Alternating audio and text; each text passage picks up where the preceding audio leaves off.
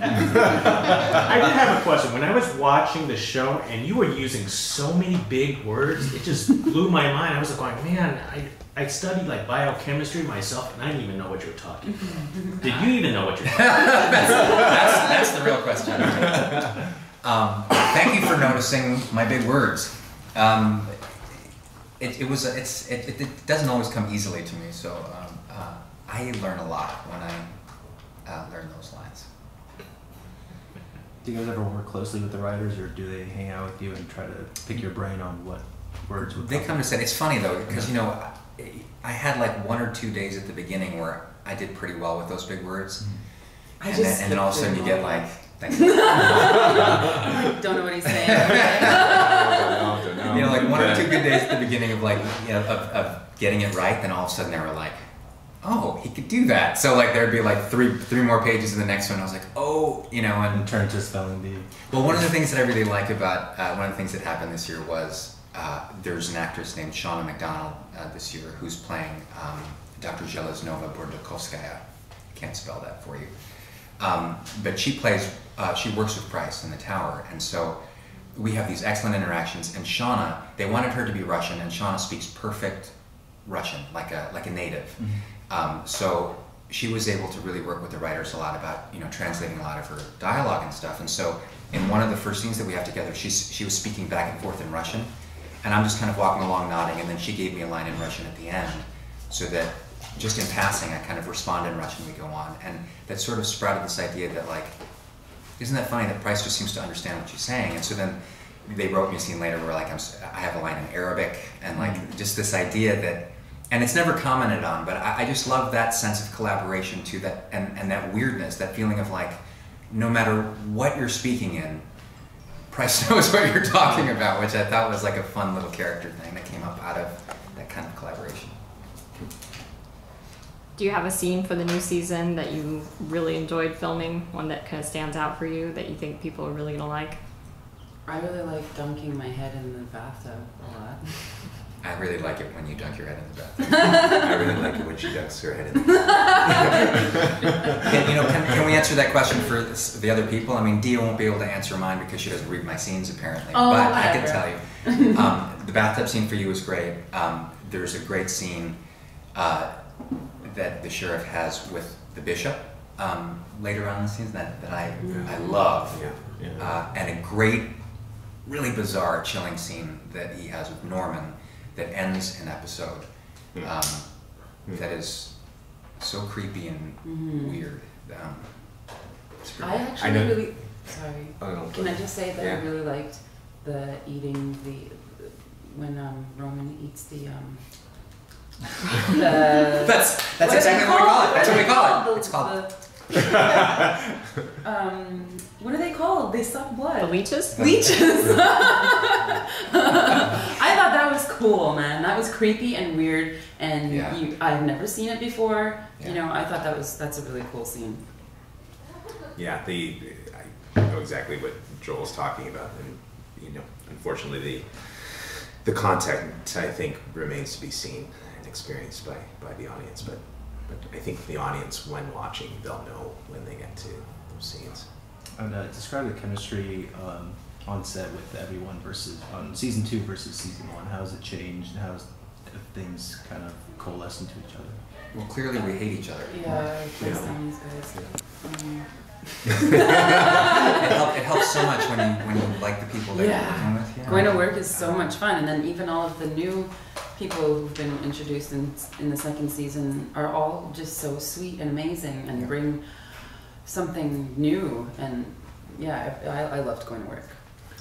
I was a little bummed in terms of in that way coming to the show towards the end of season 1, because I arrived with all of this sort of cohesion and camaraderie that everyone else was experiencing, and it's just like anything else. It just takes time to join a family or to be grafted into a family. So where I'm sitting now, totally love it and resonate with these. It's such a wild ride that you kind of have to enjoy everybody's company that you're on the ride with. I mean, it helps too. For me, it helps that to be not well liked, to have my character misunderstood and not well liked in the world, it's very helpful to me to really like the people I'm around so I can behave appropriately. You know, like where I feel comfortable playing with them in the way where, you know, I can be cruel, you know, in a playful way with them, as opposed to, you know, having to manifest that self in a more hostile environment, perhaps. That's a good point. How's the fan reaction been that you guys have experienced to the first season, now people are getting ready for the second season? I think our fans are great, especially, you know, like there's a really loyal contingency on Twitter, and I think Netflix has been really wonderful. You know, there's so many people coming to the screening that we're having tonight, and it's a great way for, you know, the show to interface with the people that really like the show. You know, it's a good relationship to foster. I was just honored that people wanted to see more of my character, you know? I mean, I wanted to see more of my character, but I was glad that other people wanted to see, you know, where she would go and just get to know more about her. Yeah. It's nice that they want to see more. Earlier, Falco was saying that she's really squeamish around horror movies. So, just curious, how would you characterize each of your relationships with the genre, with horror? For me, I wasn't raised watching. Some of my friends, oh, did you see It, the Clown, you know, that movie, or Friday the 13th, all of those things. I never used to watch that, but I was allowed to watch Silence of the Lambs and Seven and all of those kind of movies. For some reason, I was allowed to watch that, you know. So I love the genre in that sense, the thriller, the mystery, but I wasn't really into the gore stuff until later in my life, you know, and also because of the way that my career has gone, I just happen to get a lot of this strange stuff. But it's fun. I love the genre because there's so much room to play. There's so, like, where are you going to go next, you know? That's a great way to put it. It gives you a lot of places to play. It's fun.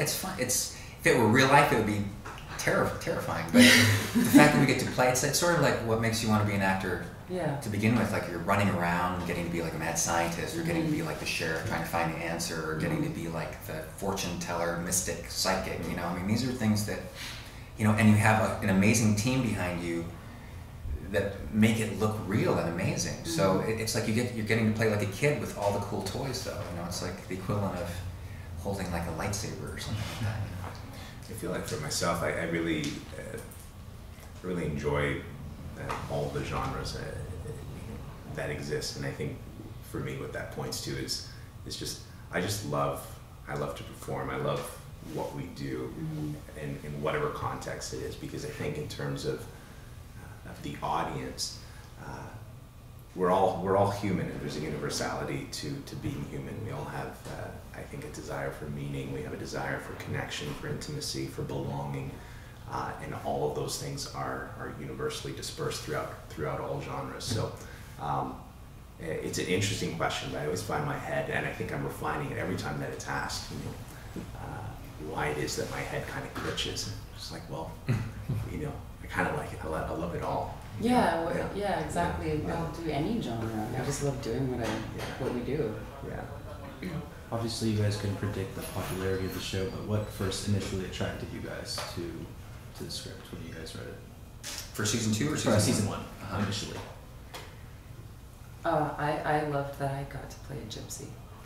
I think gypsies are awesome, and I thought it was a really cool take on the vampire werewolf, I guess, genre, or, you know, the kick everyone's on with the whole vampire werewolf thing lately. I thought it was a really cool take on that, and I was attracted to the fact that I got to be a gypsy and a witch, and yeah, I have so much fun with her. I was really, I found the relationship between Peter and Roman would just be so compelling and sort of original. Like, I mean, certainly in the States, you know, you don't often see like a show that focuses on like, you know, two young men like that who care about each other, like in the way that they cared about each other. In kind of like I mean, for two young men to portray that in a non-ironic way, just at the, you know, and you know, watching them how they have trouble dealing with how they feel about each other too a lot of the time. I thought that was so interesting and cool, and the fact that they're both that one's a vampire and one's a werewolf is even better. Like it was, but you know, you have all these trappings around a story that pretty much comes down to like it's sort of like it's like a family drama, like The Godfrey. It really is. It's about this family or the Romantics. It's like it's these families and things are going wrong between them and how they're dealing with it, but they all happen to, on the outside anyway, be monsters. So. I love how multifaceted it is. You know, just the various players that are involved and how the, you know, their various intentions ebb and flow and intertwine, and just the grit.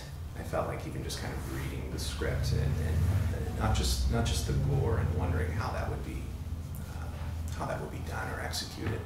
Part of the pun. Just there was almost kind of an elegance about it as well that I kind of picked up off the page. Do you have any idea where you'd like to see your characters go in season 3? Because you're all living. Yeah. We'll just make that caveat up front. For now. You didn't see episode 11.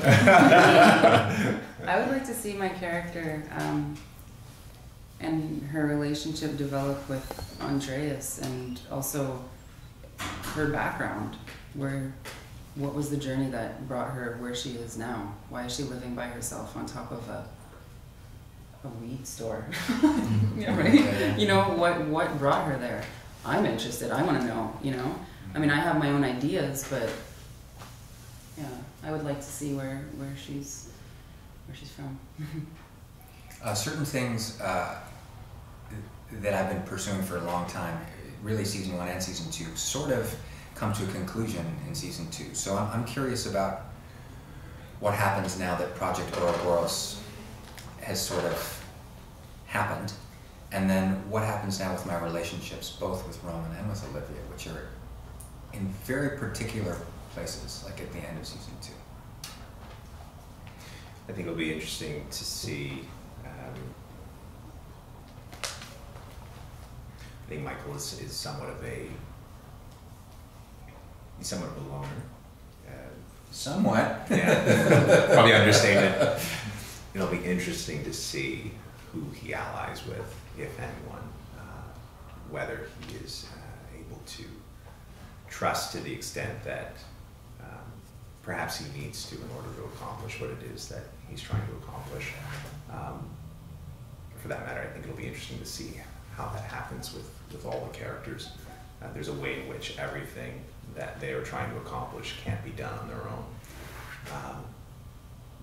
So I think that'll be very interesting, and I'd like to see that happen, and I'd also like to see how Michael's quest either makes him or breaks him, because I think it has one resolution or the other, and it'll be interesting to see how that unfolds. I think I want to also see my character interact with I was just thinking that, and Olivia and everybody else. Maybe we can have like a Christmas episode where like it's sort of like outside the rules a little bit, where like we meet at like Starbucks or something. Yeah, exactly. I'm ordering a Starbucks coffee, and oh, this is yours. This is who are you? Have like a little... I'm actually interested to see a scene between our characters as well, just because there's to me there's something that's kind of similar about them. There's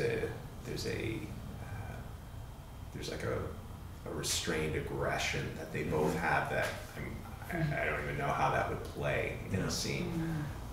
Whether that'd be fun, man. Friends or foes. Yeah. I think that's very possible that's coming. Yeah.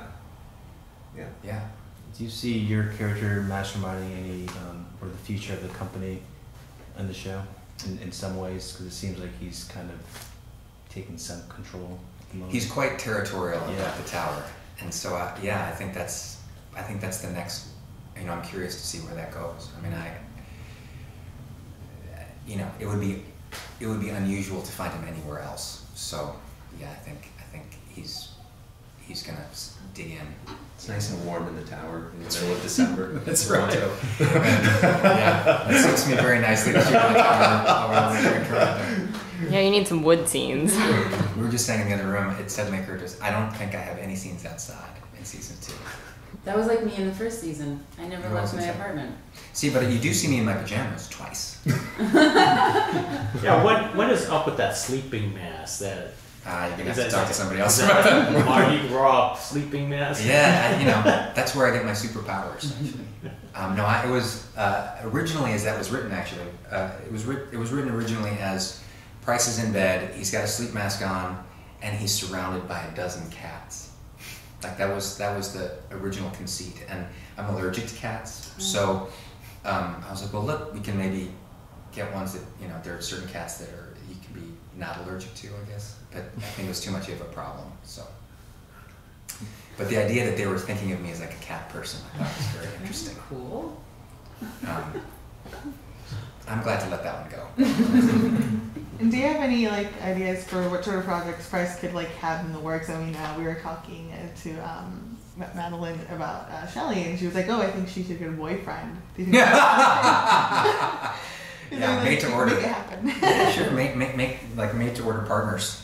There's been a lot of talk about pretty much any character that dies that people like. They sort of want to send them through the tower. So I hear a lot about maybe Clementine's alive in the tower somewhere, or maybe Letha's alive in the tower somewhere, or maybe there's some weird amalgamation of them both. Oh my Yeah.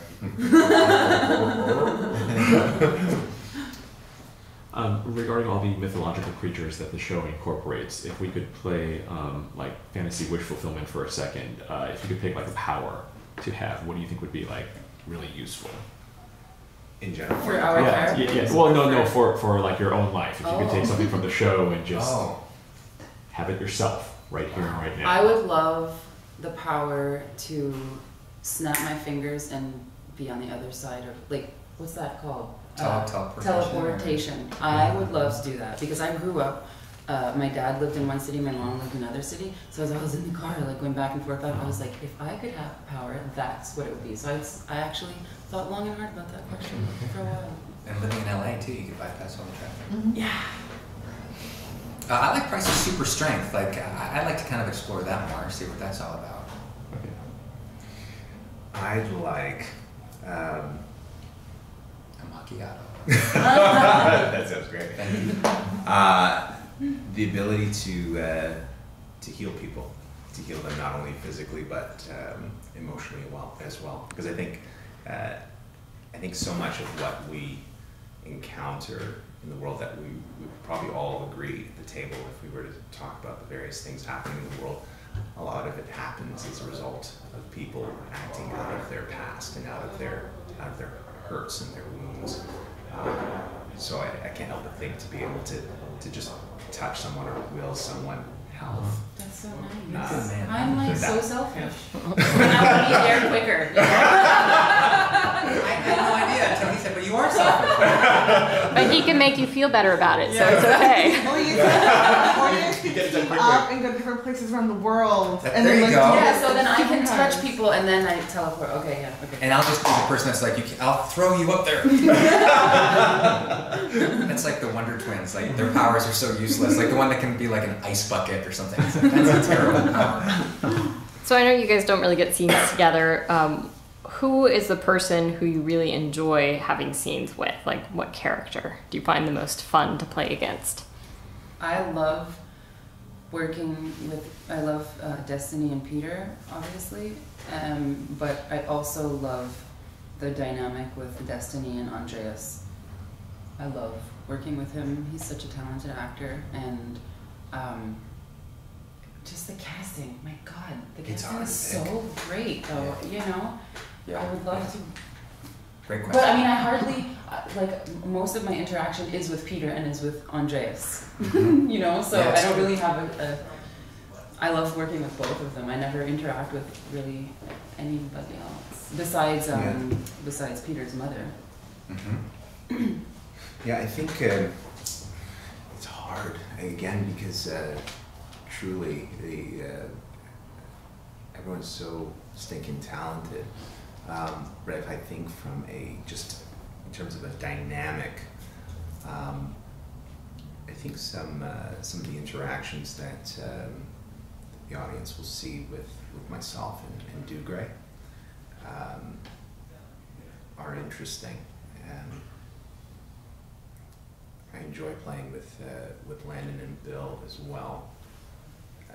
There's a way in which there's a sense of antagonism that exists with those two that is a bit different with Dougray. And so it kind of opens up sort of a dimension with Dougray that gets to just sort of draw from different colors on the palette, where Michael's concerned in a different way than I do thus far with Bill and Landon. I really like the, because I have a lot of two-person scenes, and they're always so fun, regardless of who the person is with. Working with Bill is really fun, and Dougray is hilarious because his character hates my character so much that there's so much fun to play, because I'm always like, hello, Norman. He's like, you cunt. And you're like, oh, here we go. But I think the scenes where I have like the most range to play things with is with Famke, especially this season.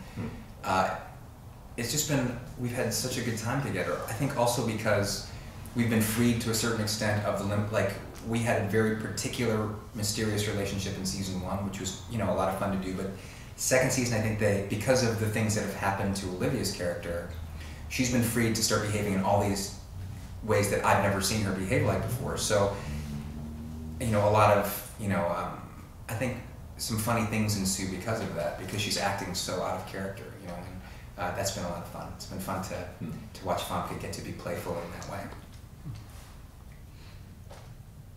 Cool. Well, thank you. Okay. You can do last question. Oh. Yeah. I was gonna ask, how much more sinister do you think the show is gonna become if it keeps going in this direction? That's a good question. Sinister. That's interesting. I think it's the same question wasn't asked earlier, but your response was interesting. There's a way in which I think anyone, whether it's a character we're portraying or in our lives, the world that we live in, that no one thinks they're bad, or no one is evil in their own mind. Everyone is doing what they think they need to do in order to get what they think is reasonable for them to have, which I'm realizing probably isn't exactly your question. My head's trying to figure it out, because in some ways I have to pull apart that notion that none of the characters are sort of sinister in their own right. Mm-hmm. And I think for myself, in playing Michael, or even as I observe a lot of the other characters, mm-hmm. it's important, for me at least, the way that I approach the work that I do, to not sort of project that onto any given character. Otherwise, I'm unable to empathize. Right. It denies me access to certain aspects of that character's experience. Mm-hmm. So I have not answered your question.